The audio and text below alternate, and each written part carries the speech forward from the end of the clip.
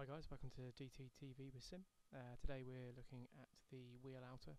You guys have already completed the hub, so now we're looking at you then making forward progress in terms of where we're going here.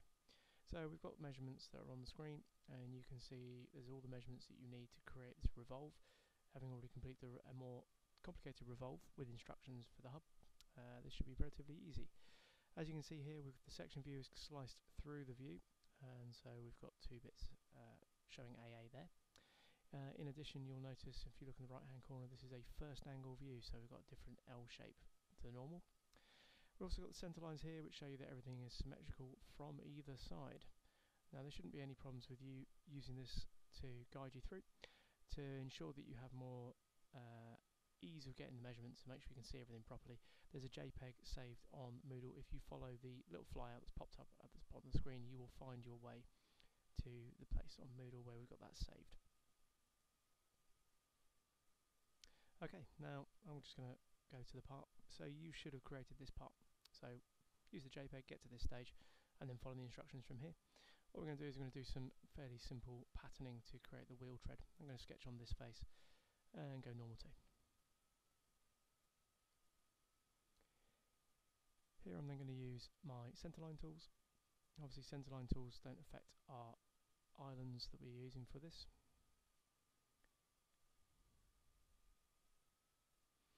I've got my centerline going straight up, and then what I'm going to do is I'm going to then do a bidirectional chain either side of it, which is going to allow me then to get my tread. Now there's an error here because it says that they haven't actually propagated properly, which is correct. As you can see, we've got some solid lines, we've got some centre lines as well, so I can fiddle and play with those. You'll notice the centre line, the centre line that was in the middle has now become a solid line. We'll need to deal with that later. I'm going to draw a circle from the middle out to this ridge line on the wheel hub, on the outer wheel itself. Just dragging and dropping over the original will help us with that. And now I need to snip out that line on the edges. Having trimmed it, that will now allow me to select the edges where the lines meet. As we said, that was supposed to be a construction line.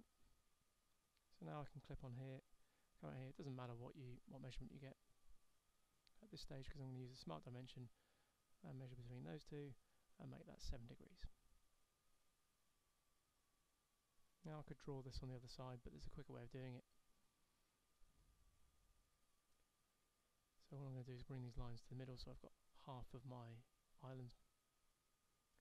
So, mirror entities. It's already selected a line, but I'm not sure what that is, so I'm going to delete that one. Pick the lines I know I want.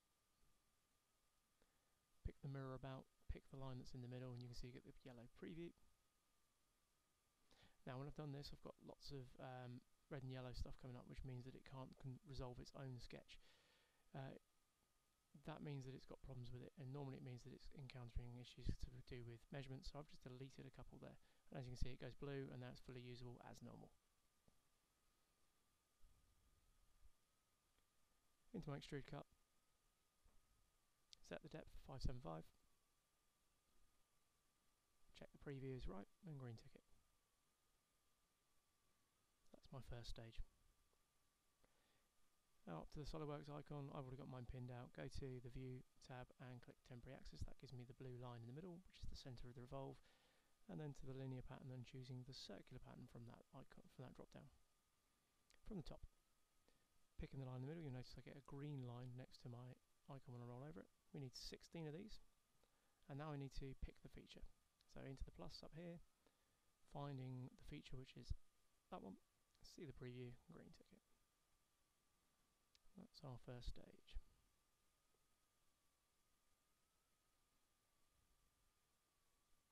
Now we're going to do the same on the other side, but these have to be stepped off the others, so they're actually not symmetrical. So sketching on that face. Going normal 2, good practice. Now I'm going to change my view here so I can actually see what's going on. As you can see, by doing this I can actually see the cutaway sections, and I've obviously got to do the opposite. So if I've got cut here, I then need a solid on the opposite side, etc, etc. So the cut's in the middle, which means my first one has to be off centre from there. So first thing to do is to start with a centre line from the side, and then draw another line. Now I know that this needs to be 12 degrees from the original. Same as before, going to use the offset entities button again. Now I've got the bidirectional. I'm going to show you how we can get away from those errors that happen by just doing a single one this time.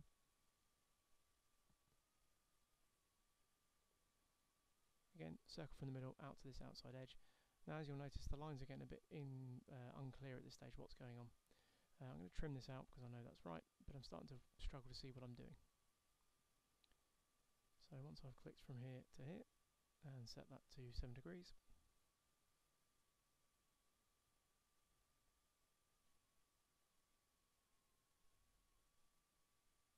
trim out these bits, still see what I'm doing here. Now, put it back to full colour. It makes it a bit easier to see what lines I've drawn and which ones are the ones that are already existing. Mirror entity tool again. Choose what I want to mirror. So it's that line. That one's already there, so I don't need it. Mirror about, middle line, and green tick that. Complete the island. So from the top of this line to that one. And obviously I've got to remember the little bit that I didn't trim earlier. That bit. Green ticket. Extrude. Now with this one, it hasn't picked it up because there's something wrong with the contour. So if I roll over it and pick the pink and green ticket, it knows what I'm talking about. So if you're ever struggling to select something, that's the way to do it. And the same as last time. Circular pattern. Find the middle line, which is there. As you can see, the green line pops up again. Pick it out my plus here. It's that one. Got 16 green ticket.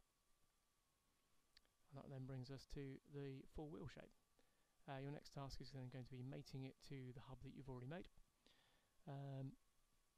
which will then allow you to present your final diagram orthographic drawing. Thanks for watching DTTV.